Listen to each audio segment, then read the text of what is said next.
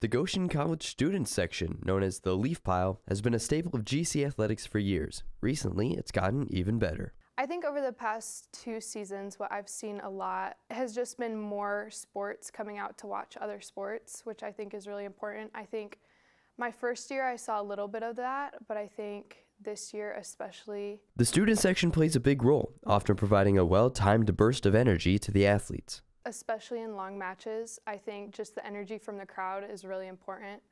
I can think of one game, especially this season, I forget who we were playing, but the men's soccer team was just going nuts.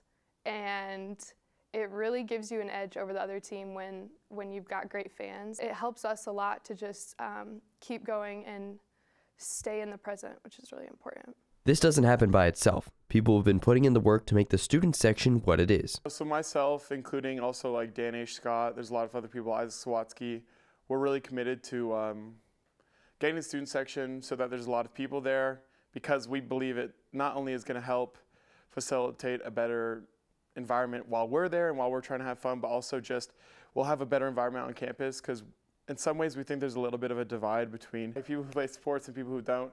So having people come to student section games, having people be there to support, I think is a really big thing. But then also on top of that, trying to do stuff where people who are in sports are also coming to stuff that aren't necessarily athletic events, and trying to do the same, trying to bridge the gap between the two.